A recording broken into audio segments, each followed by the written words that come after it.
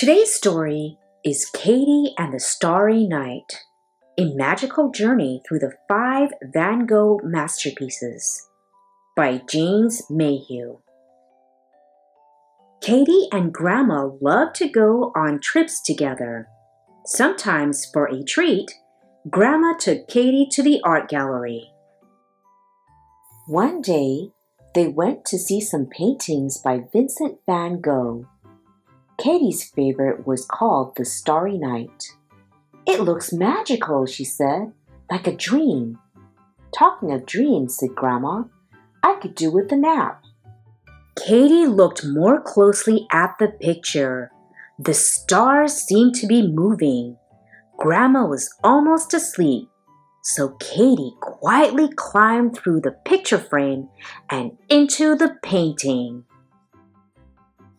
The dazzling stars sparkled and swirled. They looked close enough to touch, so Katie reached out and grasped one.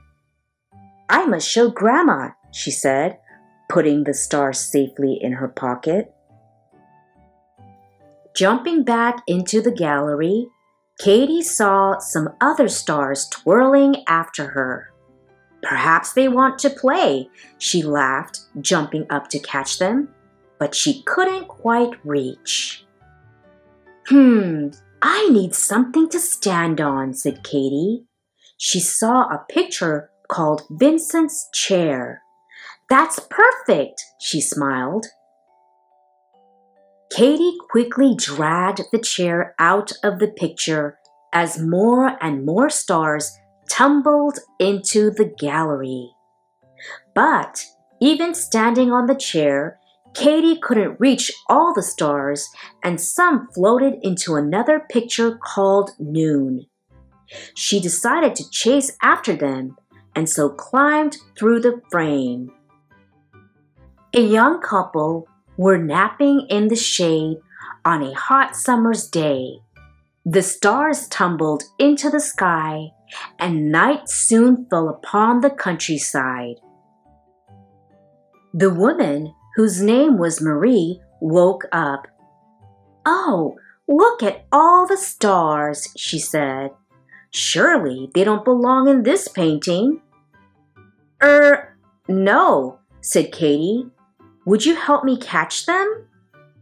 Climbing up the haystack, Katie and Marie had a wonderful time jumping to catch the stars and landing in the soft hay. But when they jumped back into the gallery, the spinning stars slipped through their fingers once again. "We must get them back in their painting before the gallery guard sees they're missing," said Marie.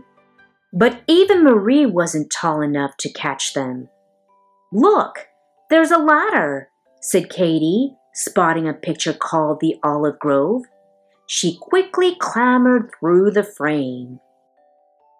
Women were gathering olives from a tree. "Please, can I borrow your ladder?" asked Katie. "I have to catch some stars." The ladies laughed. "Ma chérie, you cannot catch stars." "You can with a ladder," said Katie. "Come and help me." They all raced back into the gallery, and the olive pickers held the ladder steady as Katie climbed up to catch the twirling stars. It was tricky work because the stars wouldn't keep still. The more Katie tried to catch them, the more they spun away. The stars were drifting towards another painting called Fishing Boats on the Beach. "Come on, we must catch them," said Marie. They all climbed inside. In the picture, the stars were caught on a breeze and twirled out to sea. "How will we reach them now?" asked Marie. "Let's take a boat," said Katie. "Oh, yes, a boat ride," said the olive pickers, giggling. They sailed across the sea as the stars sparkled in the sky. "Oh, what shall we do?" worried Marie. "The stars are so high." Katie saw a big fishing net in the boat. "Let's try this," she said. They all threw the net as high as they could and caught the stars. "At last," said Katie as everyone cheered. Back in the gallery, they all quickly ran to the Starry Night picture. "Now, we can put the stars back before the guard finds out," said Katie. They threw the stars into the sky, but it didn't look quite right. "What's that in your pocket, Katie?" asked Marie. "My star," said Katie. "I wanted to show it to Grandma." "But it might float away again," said Marie. "Put it in the starry night, and then you can see it whenever you want." So, Katie threw the star up into the painting. "Thank you, everyone," said Katie. "We did it."